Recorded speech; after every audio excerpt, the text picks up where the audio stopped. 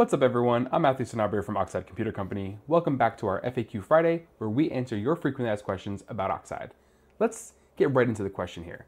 Is Oxide designed for virtual machine workloads, container workloads, or both? The short answer is both, really.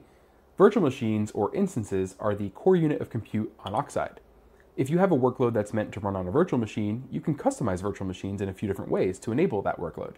You can use user data or cloud-init to customize a virtual machine as it starts up.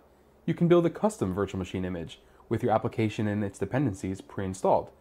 You can also use your existing configuration management tooling to provision an instance and configure it to your needs. But what about container workloads? Well, virtual machines are the perfect base for running container workloads. You can use user data, build an image, or configuration management tooling to install a container runtime on your virtual machine to enable your Docker, your Podman, your Kubernetes workloads. Speaking of Kubernetes, Oxide supports popular Kubernetes technology from SUSE Rancher to Hat OpenShift to Talos Linux. And we don't stop there. We've created some integrations for you to use with Kubernetes, such as our Rancher node driver, our upcoming Kubernetes Cloud Controller Manager, and Cluster API. For more details on those, see RFD 493. We know that most enterprises are running a mixture of virtual machine workloads and container workloads, and Oxide supports both of them today, with each release bringing more features to further enable those workloads. Now, every enterprise has its own different use cases, but here are some of the common use cases that we find customers are using Oxide for with success.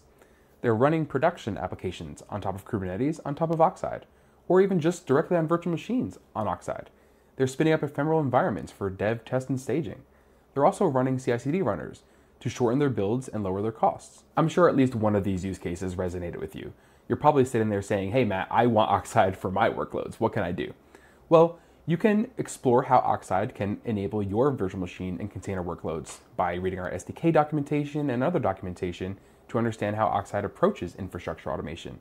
You can also contact us and connect with someone at Oxide to help map out your deployment, your migration, even just your use cases. We'd love to hear what use cases you have, and I know I personally would love to hear what use cases you have, especially for the Kubernetes workloads you have. Let us know. Reach out.